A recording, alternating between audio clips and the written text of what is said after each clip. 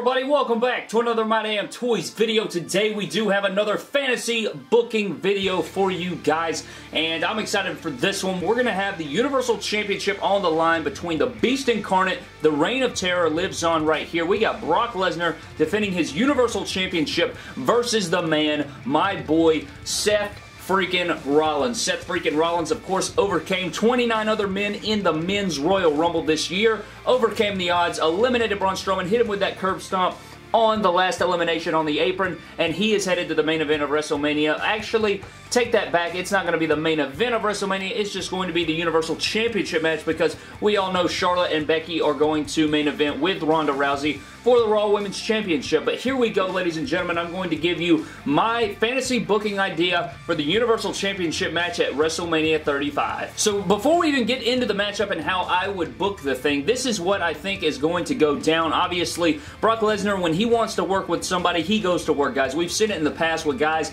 even like Seth Rollins. We've seen it in the past with Seth Rollins. We've seen it in the past with Daniel Bryan, AJ Styles, Finn Balor. Guys, he will show up to work. If you give him a match that he cares about, not Dean Ambrose at WrestleMania 32, what the hell was that? If you actually give him a match that the man cares about and he actually is invested into the match, he will bring a good match out of somebody, and I think he's actually really underrated in that category. I think a lot of people give him crap because he doesn't show up to work, but to be honest with you guys, I mean, I think that it works better for his part-time character. It builds him up more as a heel, and it just plays into him well. I mean, if he showed up every week, what would be the draw power in Brock Lesnar? I know he's a freaking ultimate force, but I think it does well for it. I want the Universal title on Monday Night Raw every week, but I think it works for a guy like Brock Lesnar. But getting back to the match for WrestleMania between him and Seth Rollins, I think that this is going to be another one of those matches, and I hope they sort of change it up a little bit. I know that Daniel Bryan and AJ Styles matchup was pretty similar.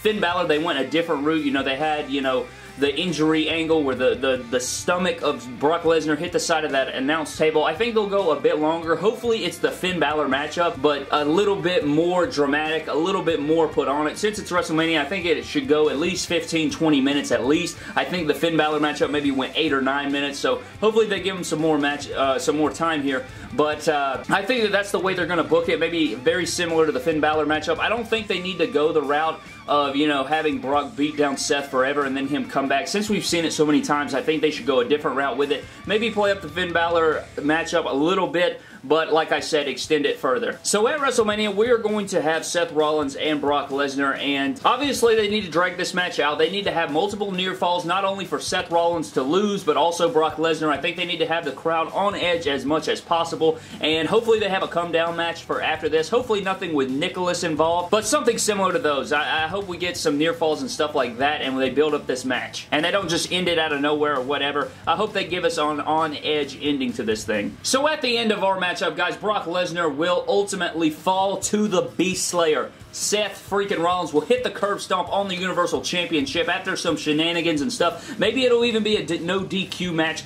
but for my fantasy booking, maybe some shenanigans happen where the title gets involved. Maybe Brock Lesnar is trying to put away Seth. The referee gets bumped to the ground, and Seth Rollins hits that curb stomp on the Universal Championship, bringing everything right in the WWE Universe, and Brock Lesnar is pinned in the middle of the ring. 1, 2, 3. Seth Rollins is your new Universal Champion, so Brock Lesnar will be finally dethroned. He'll be down right here. You know, he's laid flat, curb stomp and all. Honestly, if it were me fantasy booking it entirely, I would totally have, you know, I would have some blood shed in this matchup, but, you know, we can't always have what we want. So Seth Rollins will overcome the Beast there and win the Universal Championship. But that is not where this story ends, ladies and gentlemen. No, it is not. This is not where it goes at all. As you people know, there are heavy rumors going around about AEW. A lot of wrestling talent leaving for AEW. A lot of wrestling talent rumored to be interested in AEW. Even Brock Lesnar is interested in AEW, and honestly, or that's the rumors going around therefore. But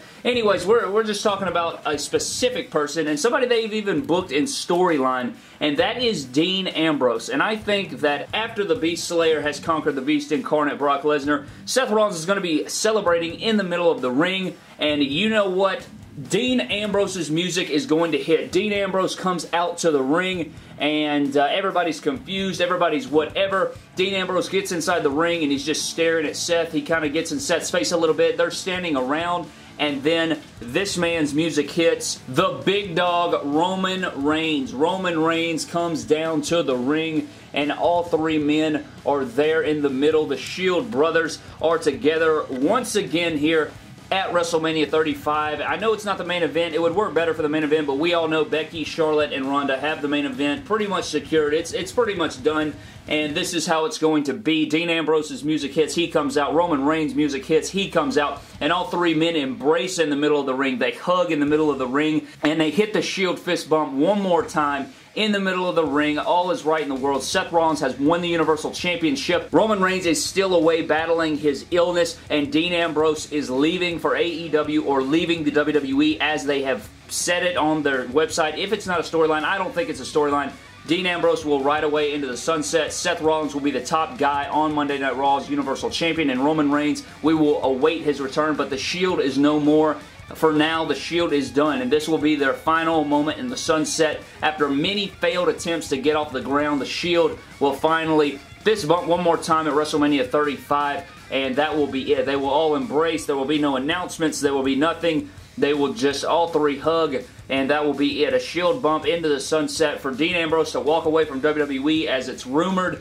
Seth Rollins to continue as the top guy, and Roman Reigns to, you know, battle his illness until he's ready to fully come back, and that will be it. That is pretty much what I'm saying. I think that's what they're going to do. I mean, Dean Ambrose, they even announced it on WWE's Twitter and everything, the website, that he is leaving after WrestleMania 35, and Roman Reigns, obviously, I know that he's going to come back one day, but we're still awaiting that. So until that day, the Shield's going to be split up. I mean, if Dean Ambrose leaves, it's for sure that the Shield will be gone. Seth Rollins, obviously, will continue being him, burning it down every Monday night. We'll get a full-time champion. It will be beautiful to see my boy carrying around the Universal title. Maybe we'll get a heel Finn Balor versus Seth. Maybe we'll get some other good heels going on with Seth Rollins and mixing it up. Hopefully Brock Lesnar honestly leaves and goes away. I mean, if he's not going to be a full-time talent, why not just let him venture off? UFC, AEW, whatever the hell he wants to do, just let Brock Lesnar do him, and Seth Rollins can hold it down on Monday Night Raw. Maybe get those NXT call-ups up here, and we will be all right in the world. Can you imagine a Ciampa versus Seth, I know that Aleister Black and Ricochet are faces, but still, I mean, you can still mix it up. Johnny Gargano could still be a heel. I don't know. I mean, there's tons of talent